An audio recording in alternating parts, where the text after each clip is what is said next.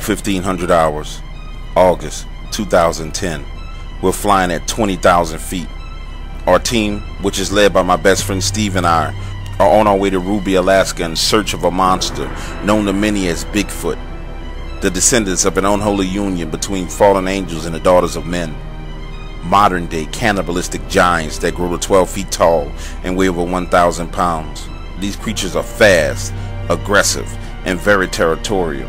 They are known to rip a man apart limb from limb and devour him, as foretold by the Book of Giants. My name is Roger, and I've been called many things. To some, I'm a crazy man. To others, a hero. But in reality, what I am and what we do is hunt monsters. Our objective is to hunt and kill the clan north of Ruby, Alaska, and cleanse the earth of these vile creatures. This story is the tale of our expedition. The events detailed here are all true. Many of you think you know what Bigfoot is, but you don't. You are ignorant to the reality of what it is that you face, and you assume that you're safe. I can assure you that the world is full of dangerous monsters. And if you actually knew the truth, you will realize that our world holds many terrifying creatures. Just the sight of these creatures causes the hearts of the best men to falter.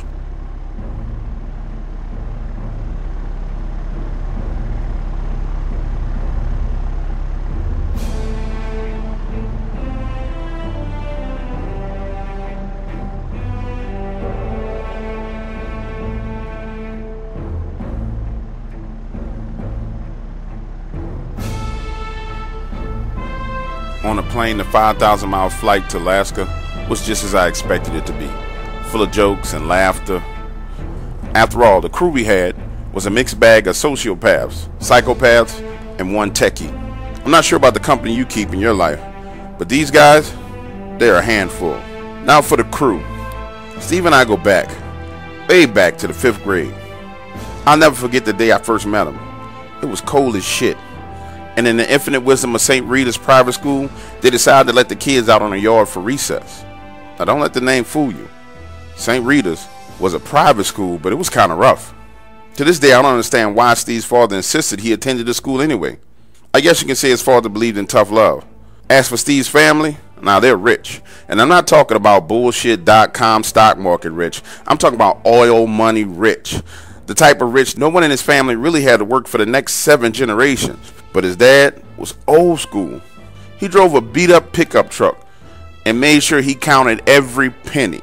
Steve's older brother worked at McDonald's his entire senior year at high school. Anyway, back to the story. That day, Steve was on the yard, surrounded by some of the less desirable kids in the 6th and 7th grade. And true to his MO, he didn't know when to back down, and he damn sure didn't know when to shut up. I couldn't stand by and watch them just beat him up, so I interceded, trying to help out, only to take that ass whooping with him. Ever since that day, Steve and I have been best friends. And man, what friends have we been? Our friendship has taken us all around the world. And we got into some crazy shit. I'm talking about drunken fist fights on the beach in Ibiza, chased by tigers in India, arrested in Moroccan whorehouses. The list goes on and on and on. The sheer and utter delight and danger that we have experienced as friends is just incomprehensible. It was all fun and games until one evening in the jungles of Venezuela, we ran into something that should not have existed. This creature had the body and a face of a woman, with wings like a bat. It ruined our expedition and killed 50% of our crew. From that day on, we decided to hunt and kill these abominations wherever we may find them. Which brings me to the next member of our crew. It was on an expedition to Africa in search of the lion of Judah that we found him clinging to his last breath. Vital was 18 years old when we discovered him, hidden inside of a hollowed out tree stump, clutching his empty AK-47. He was a fierce child soldier. Vital's parents were killed when he was 10 years old. His mother brutally raped and his father killed before his eyes. So for the next 8 years, he was forced to fight and kill indiscriminately. During that time frame, he became one of the most feared soldiers on the battlefield. So feared that the other generals decided that it was better to take his life than let him take over their army. So one night, the general sent 30 soldiers to kill him. By morning, 30 men lay there dead, and Vital was gravely injured. When Steve and I stumbled upon him in the jungles, he was barely clinging to life. from that day on, Vital has been with us. I witnessed him kill a full-grown lion with nothing but a 45 and a machete. He's a 6'8" African badass with a serious attitude problem, but we love him to death. Also with us is Charlie. He's pretty new to the team. Graduated from MIT with a degree in information technology, then went on to work to Microsoft. He was there for 2 years before he got caught hacking. You know, Charlie really gives me the creeps. You know, he reminds me of one of those guys on To Catch a Predator. Except for Charlie's the kind of guy that'll hack your baby monitor and watch your wife breastfeed. He's sick. I repeatedly told Steve that I don't care for him and I don't even want him around. And truthfully, I hope on this trip, Bigfoot shoves a keyboard right up his ass. That way I don't have to be bothered with him anymore. He serves as our tech guy, setting up cameras and stuff like that. The geeky stuff that allows us to see what's coming to get us before it gets us. As for the rest of the crew, they're all ex-military contractors. Karate Kid, who's my boy, I love him to death. He's our point man, and he looks just like Ralph Macchio. Chef, who's our cook, and deadly with anything with a sharp point on it. Scissors, who got his name torturing jihadis in the Middle East. And last but not least, Gentle Ben. I think this son of a bitch is Paul Sasquatch himself. 6'11", 275 pounds of lean muscle. Ben. Now Ben is extremely fast and agile for his size. And the worst thing about Ben is he's unstable. And he's triggered by the least of things. Just last year, we're in Saudi Arabia at one of the markets. And this street vendor decides to start laying into his wife. I mean, beating her up. Foot to mouth type ass whooping. It looked like some WWE shit going on in the middle of the street. Steve and I just kept walking. It wasn't any of our business. But no, not Ben. Ben had to get involved. For some reason, this stranger beating his wife triggered him. And I don't know what it was. Maybe his father used to beat his mother's ass when he was a kid and he would witness it. But oh my God, he walks up to this man and with one hammer fist, bam, smashes him on the top of the head. He falls to the ground and he proceeds to start kicking him over and over and over again. In about 20 seconds, it's all over. But there's a crowd surrounding us all at this point in time. Ben looks into the crowd with this look on his face, like I dare any one of you to do something. And not one person moved. Yeah, Ben is our boy, but Ben is unstable, and he's got problems. It was this crew of men that landed in the Beechcraft 450 at a tiny airport in Ruby, Alaska. And after a long process of unloading our gear, we all headed up the Mezzanine River in a few small motorized boats. Now you need to understand something. On the Mezzanine River, they don't really like you using motorized boats. It's more of a recreational type river. You find people kayaking and things of that nature. But we didn't have time for kayaks. The area we were headed to was 15 miles upriver, and we would have to travel 3 to 5 miles north into the wood lines to reach the area we knew the creatures lived in. The ride upriver was slow and rather uneventful. You know, we saw a few grizzly bears, a moose here and there, some oversized beavers, but nothing really exciting. One thing that did kind of pique my interest was for a while a grizzly bear decided to run along the banks following us upriver. After a few hundred yards, he decided we would not worth his effort, so he ran back off into the woods. When we reached the area marked on the GPS, stopped, pulled our boats out of the water, and headed into the woods. Now, this terrain was like nothing I'd ever really seen before. The Sika spruce trees went on for miles. And the only good news was that the woods in this area wasn't really dense, so you had a good line of sight and good vision all around you. With our equipment gathered, we embarked on a hike towards the base of the mountain range. Now, I've been all over the world and been in some creepy places, but there was really nothing quite like this. The feeling that this place gave you was just being so isolated. It was different. And from the minute we headed into the woods, I had the feeling that something was watching me.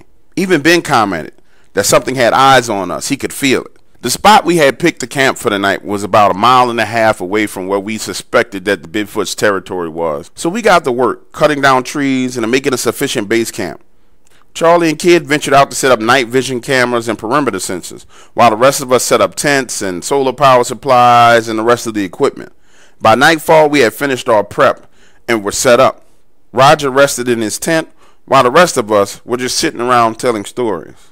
Somehow, during the time we were setting up, Chef had ventured out and killed one of those oversized beavers, and by the time he finished with it and added some rice, you'd have thought we were eating at Applebee's. So around 10 o'clock, just when we were all about to settle down to rest, one of the perimeter alarms on the north side was triggered. Of course, Everyone huddled around the little table that Charlie had set up as a monitoring station, and we discovered 2 grizzly bears moving silently through the woods. Now that is weird. Grizzlies are normally a solitary animal. You rarely see 2 of them together, ever. Just then, the 2 animals stopped and began to sniff the air with the nose pointed upwards and to the north. Then a larger one stood up on his hind legs and began to growl and roar. This sound echoed through the night air. And then the second one did the same thing. For a moment, they just stood there, staring into the darkness. Then came this vocalization like nothing I had ever heard. One of the bears took off running full speed out of the view of the camera. And the other one again stood up on his hind legs and growled. Next we heard what sounded like a tornado coming down the mountainside, breaking trees, rocks falling, and this yelling that was almost deafening. This grizzly bear took off south, heading straight for our camp, and within 45 seconds a 400-pound grizzly bear was bolting through our campsite and headed southward towards the river. Ben, Kid, and Chef grabbed their weapons, preparing for whatever it was that was chasing it, but the sound stopped. Looking back on it, I believe that this is how they first came to know exactly where our campsite was. Later, this would be a major problem, and one that will almost cost me my life. The following morning, at dawn, we all ventured northwards, towards the area where we had heard the sounds coming from. Now, the terrain in this area was quite different and sloped steeply uphill to the point that each step was difficult. Kid, who was on point, radioed back to us that he had found some large broken trees up ahead. Then a few minutes later, he said something that let us all know we had reached these creatures' territory. What in the name of Jesus? He sounded frantic when he told us about the huge trees driven into the ground upside down with their roots exposed. Some were older, but others were fresh and had just been placed. By the time we reached Kid, I died with his finger on the trigger. This might not be such a good look for us. Whatever did this had to be huge, Kid said. Steve looked unfazed as he inspected the tree, and he signaled for us to venture further beyond what clearly was some type of boundary line. As we moved deeper into the wood lines, it became evident and clear that we had reached some type of plateau. And I couldn't help but feeling like I was invading some type of foreign soil. The woods seemed completely still. Not just silent, but still. Almost as if the trees themselves was anticipating something happening. We didn't have to wait for long to discover what it was. Ben, who was covering our 6, shouted, "Contact!" Then let loose from his weapon. Then it went silent and he shouted, "Target hit!" Rushing towards the direction in which he fired, we discovered blood splatter and hair. This thing had to be fast. It took us less than a minute to get to the very spot he was shooting at. From there, Kid fanned out looking for a blood trail and any signs where it went. Only to return 5 minutes later saying he had lost the trail. It was like the creature had just disappeared. For the next 2 hours, we explored every square inch of that plateau and found all kinds of signs that this was indeed their area. Broken tree limbs that they used as markers. Huge structures made of broken trees. This was a jackpot. Everything was here except for the clan. Now the climb to move further north was way too steep, so we decided to head back down towards our campsite. After what happened today, everyone knew there would no longer be a need for us to go out looking for these things. They were going to come to us. And when we arrived back at the campsite, Charlie was already working to move his motion sensors out 200 yards away from the camp. He said after hearing all the gunfire in the distance, he knew tonight we were in for some shit. And boy, was he right. No sooner than the sunset, we began to hear them from every direction. It was this whooping and then this screaming, almost as if they were calling out to each other over a long distance of miles. Then around 10 p.m. that night, everything went silent. Steve looked at Ben and Chef and said, "Hey, get ready. I think they're coming in for us." Charlie had this small drone that he flew up into the air just to inspect the area to see what was surrounding the perimeter. And from this bird's eye view, we saw 15 heat signatures all around us. We were surrounded on all angles, but for some reason they were staying beyond our perimeter. We didn't know what they were going to do next, but I knew one thing: we weren't going out to them. They were going to have to come to us. 10 minutes later, the northern perimeter alarm went off. Then seconds after that, the southern perimeter alarm went off. Then the east and the west perimeter alarms went off. They were moving in. You could feel the ground rumbling as these things ran in at us. They would run just beyond the area of the lights, almost as if they were running zigzag patterns crossing around us. This full speed running back and forth, left and right, north, south, east, and west went on for the next 15 minutes. I think they were checking our defenses for some type of weakness. Then it started. A full-size tree came flying in over our heads, hitting one of our lights and knocking it down. Chef and Kid, who were covering the south, began to fire their weapons. Steve and I began to fire. Ben covered the east while Sisters covered the west, back to back with our backs turned to each other. We fired round after round and clip after clip. Charlie huddled in the middle of us with his computer trying to find out what was going on, and he kept calling, "Incoming from the north! Incoming from the south! Incoming from the east!"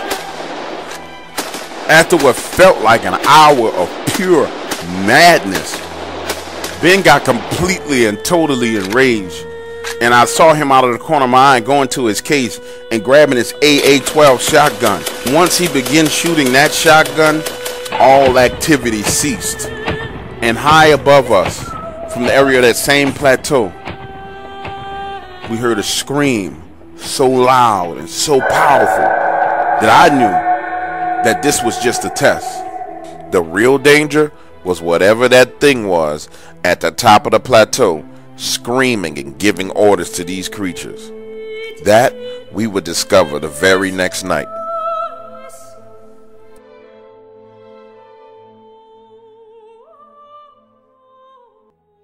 The following morning, camp was a mess. 3 out of our 4 lights were destroyed, and they had thrown full-grown trees at us. Charlie started his bitching and moaning about not being safe. He wanted to leave. The little wussy acted like he had a choice in the matter. Steve was clearly perturbed as he walked around the perimeter.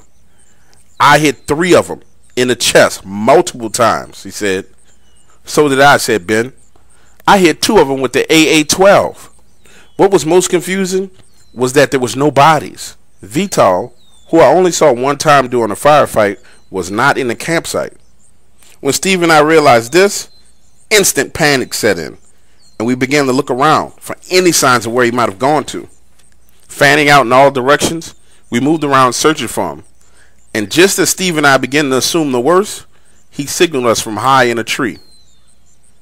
Now somehow, during the firefight, he managed to flank these creatures and get well behind them. Vital went on to tell us that he observed them during the fight, that these animals carried their wounded and dead off when they left. He also told us that when they left, they scattered in all directions. Vital believed that this was not just one clan, but it was 4 clans that we were up against. I have to admit, I was impressed. How the hell did he pull this off? And for the first time, I began to think that we had bit off way more than we could chew. A huge part of me wanted to leave, and Vital even said it. This is a fight we cannot win. But I knew Steve, and we weren't going anywhere. When we returned to camp with Vital, there was this synchronized exhale and a brief moment of relief. But as soon as Charlie started yapping about wanting to leave, the shit hit the fan. Steve grabbed him by the back of the neck, pulling him close, and whispered, "I didn't hire you for your fucking opinion or cowardice. Now get your ass moving and expand our perimeter." To be honest, the overall consensus was that we needed to leave, and Steve knew it. I mean, we fucked with some terrible shit in our time, but 3 to 4 clans of Bigfoots, that was a bit too much. And the intel that we gathered only told us about one violent clan. We didn't even come prepared to deal with more than one clan. And last night, we ran through 35% of our munitions. If they attacked us 2 more times, we were fucked. So I pulled Steve to the side while everybody was cleaning up, and I said, "Listen, brother, this is getting a little too sticky for us. We might need to think about getting the hell out of here before nightfall. He just looked at me and said, I know. Let's give it 24 more hours. And then we're out of here. I'm going to kill as many of these things as I can. Now, Steve knew this wasn't a good move. I could see it in his eyes. He realized that we were in way too deep. And the bad thing about it is, he wasn't the one that was going to pay the price. I was. We spent the rest of the day preparing defenses. Ben cleared more trees to give us a better line of sight. Karate Kid dug out 2 small ditches within our perimeter and filled them with gasoline as a way of using fire to separate the creatures and provide us more light so we can see. And no one was allowed to venture out from the camp at all. And with good reason. I know I saw 2 of those creatures watching us. They were there for a split second, then gone. At this point in time, I didn't know if we were going to survive the night. But I knew one thing for sure. We were prepared to fight tooth and nail. Smoke bombs, flashbangs, fire traps. This was going to be one night to remember. And by the time darkness fell, the camp was transformed into a target range. Gone were the safari tents and fancy equipment. It was about to go down. There was no fancy meal cooked by a chef that night. Straight up MREs, pinto bean stew is what we had. Shit was awful. Looking back on it, that almost was my last supper. The mood was tense as darkness grew. Everyone knew that tonight was going to be hell. We had no idea what we were about to face. Unlike the night before, things were normal until about 11:30. That's when the woods went silent. It was amazing, almost as if every living creature evacuated the area. Vital signaled from high above us in the tree to let us know that he was seeing movement. The next thing you know, a freaking boulder comes flying in at us. Now listen, this is not a rock. Rocks about the size of your hand. This thing was the size of my chest. This was a boulder. It was like God got pissed off at us and it started raining boulders from the sky. I remember looking around and thinking to myself, man, we're in serious trouble. They're going to stay out of shooting range and just throw boulders at us. Just then, Vital began to fire in the opposite direction of where the boulders were coming from. Then he said something that I'll never forget. It's a distraction. Look behind you. By the time I turned around, Vital had begun to open fire full blast, and I could see huge shadows moving towards us. But it was not until Kid lit the first ring of fire that I realized what we were up against. Now I need you for a second to imagine this. As the first ring of fire began to ignite, one by one, the dark shadows surrounding us became clear. It looked like an army. This shit reminded me of something from the ancient days of the Roman Empire. They were all lined up. Some had boulders in their hands. Others had broken trees. I mean full-size trees. It had to be about 30 of these things. The smallest 7 feet tall. Some were male and others were female. Vital stopped shooting for a moment, and I swear it was like something out of a movie. From behind the line of creatures stands up this thing. I say it stood up because it had to be squatting down. This creature was 14 feet tall. Its hair illuminated this kind of reddish brown glow by the fire. And this was clearly their leader. Now, I'm not bullshitting you. He dwarfed the others as he moved forward to the front of the line. At this point, I'm thinking I'm about to die a horrible death. I could see it in my head. My arms being ripped off. My legs being ripped off and being eaten alive. And if we had been led by anyone else, we probably would have died that night. I mean, you can feel the fear overwhelming each of us, just like a pitcher left under the faucet running water. And just when we were intimidated, I heard this shot, and I knew it was from him. Steve had just fired his .50 cal Barrett. I watched as the 14-foot tall Bigfoot was hit dead center in his chest. The creature stumbled backwards for a few steps, bumping into others, then fell on his side. Steve had shot the leader in hopes that the rest of them would become afraid. And for a moment, it looked like it had worked. Until the largest female looked down at their leader, pointed a finger at us, and began to roar. Steve's second shot put a stop to that instantly.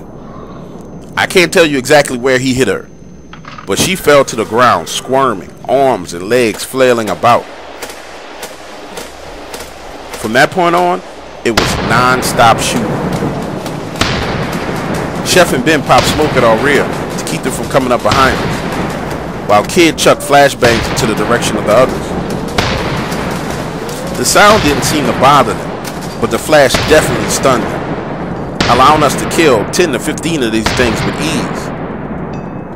The tide had turned in our favor, and I had just thought, man, I might just survive this shit, when I felt the ground shaking beneath my feet. Turning to my left, there it was, moving full speed directly at me with its mouth wide open.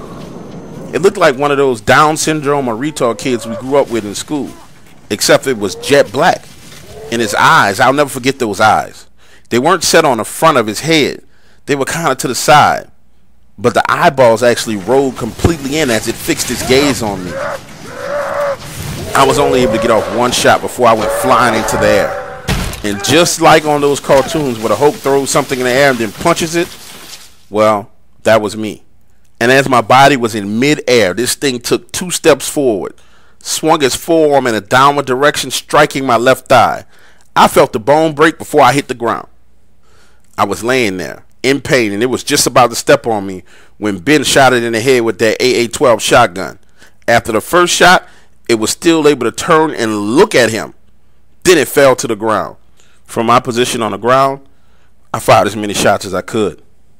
Man, I watched as Charlie was hitting the head with one of those boulders, splitting his skull. Chef was hit by a tree. This thing came flying in like somebody threw a frisbee, knocking him unconscious. Right at about 4:45 in the morning, things went silent. I didn't know if they were preparing for round 2 or if they had enough. But with 3 of us down and limited munitions, it was time for us to get the fuck out of Dodge. Ben did his best to tend to my broken femur, and somehow Vital was able to wake Chef up. But Charles, he was gone. There was nothing that could be done for him. With a splint on my leg and some drugs in my system, I was able to stand with assistance. Now able to stand, I witnessed firsthand the carnage. Blood, hair, everywhere. They didn't take their dead with them this time. They left them behind. To be honest with you, this was a massacre. And for the first time, I felt conflicted that day. I'm not sure if it was the drugs or my conscience, but I felt fucked up. We had wiped them out of existence. Or at least so I thought. Steve, ever focused, gave orders for us to start heading back to the boats. We were to leave everything behind except for our weapons and the remaining ammo. There was really nothing left. Everything had been destroyed that night. By the time we reached the river, the sun had fully risen. And again, the sense that we were going to make it out of this alive washed over me. I finally felt secure. That was until I started hearing this sound coming from behind us. It wasn't them coming for us. It was the sound of them weeping, moaning, almost as if they were crying for the loss of their family members. While all that was going on, Kid looked down at his GPS, confused. He said, "The boats are supposed to be here, but according to this, they're 30 feet deep in the river." Steve looked at me and said, "Wait, what? You mean these things sunk our boats?" And in that moment of confusion and fear, the meds wore off. The pain from my leg came rushing back, sending signals to my brain that said, "Bitch, you're hurt and you're in danger." Ben assisted me in sitting down on the ground and walked over to the riverbank. He just stared in the water as if he was Darth Vader and he could use the Force to get the boats back.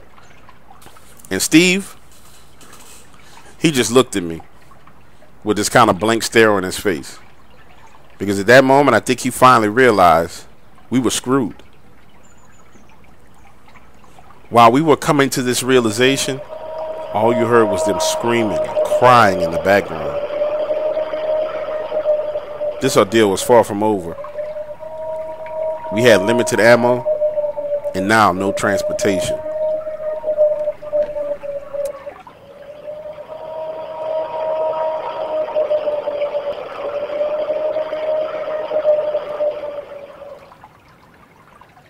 An accurate assessment of our situation at this time would be to say that we are officially screwed.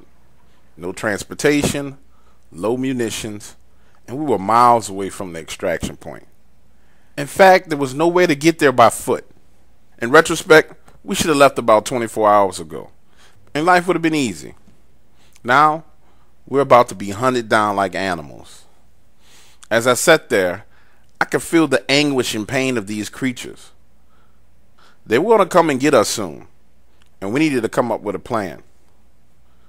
For the first time ever, I looked into Steve's eyes and saw a level of fear as he paced back and forth along the riverbank with his head held high. I could see the gears in his head moving as he came up with a plan. Now, I already knew he had a plan to get us out of here. He was past that part. But he was worried about something. The pain in my leg was so severe that I started to feel dizzy. And the next thing you know, I blacked out. I was awakened by the feeling of water on my back. And when I opened my eyes, we were floating downriver on these makeshift rafts made of logs. Steve was there kneeling next to me. He propped me up on his backpack, looked me square in the eyes, smiled, and said, "Glad to have you back in the land of the living." "Where are we?" I asked. 3 miles downriver. When I looked around, Vitar was towards the front of our raft, with his weapon in hand scanning the wood lines. Just behind us, about 30 yards, was a second makeshift raft that carried Chef, Ben, and Kid. For a moment there, I was relieved to know that we all were headed downriver. That's when Steve handed me my weapon and said, "This is not over. They're shadowing us in the wood line. Stay ready." Still, there was something wrong. The look of fear was still there in his eyes. That's when I said, "Steve, tell me right now, what's wrong?" He and Vital both looked at me. "You don't remember the ride upriver?" My mind was flooded with the visuals of the trip upriver, and that's when I saw it. There's a section of this river where it narrows to only about 150 yards wide. Along that section, the riverbank slopes upward, and there's a rock face. This was a perfect point for them to attack us from. My next question was, "How far downriver are we from that point, Steve?" He just looked at me and said, "I'm not sure, but I hope we get there before dark. We need to get there before it gets dark."